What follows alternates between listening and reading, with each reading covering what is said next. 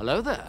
I was scrolling on Amazon and I found some really awesome fake Lego for super cheap. So I figured I would take some Mega Construx and some fake Lego, merge it both together and make an awesome Super Battle Droid. I really wish Mega Construx had Super Battle Droids or a Star Wars license so they can make them. The articulation is so good on these figures. Being able to merge the Lego and the Mega Construx together to make something truly awesome was so much fun, and the sculpting and painting skills are turning out so good. I cannot wait to continue to make awesome customs just like this. Don't forget to leave a like and subscribe, and I'll see you guys all in the next one.